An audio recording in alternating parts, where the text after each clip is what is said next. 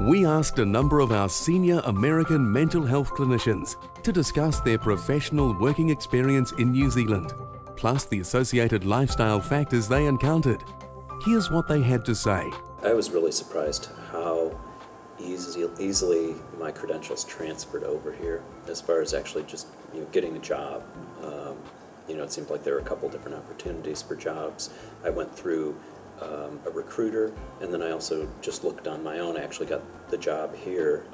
I got on my own. I didn't go through a recruiter, but it was a pretty painless process. I mean, for being able to pick up your life and move to another country and have all your credentials transfer, it did take a number of months just getting all the paperwork together and all that. But for the most part, it was a pretty smooth process. There are opportunities to work here for different lengths of time. I think you can work here for just 3 months, even, but 6 months. 3 months it would be. It would be a lot of. It'd be a bit crazy. It'd be a lot of trouble for It'd be more like medical tourism. Yeah. Yeah. But you can do. You don't have to make a lifetime commitment to come work here. Yeah. This is my second time to come, and I've come for 12 months both times, just because that felt like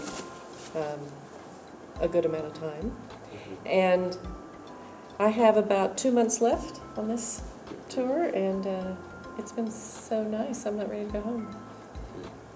We originally only specifically came for 3 years, and it was a set time for my wife to finish up a PhD, and we decided to stay because we talked about the schooling and the environment,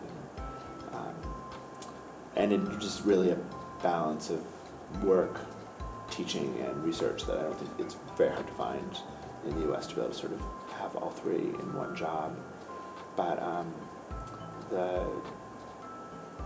was relatively easy to make the transition and tell people who wanted to stay.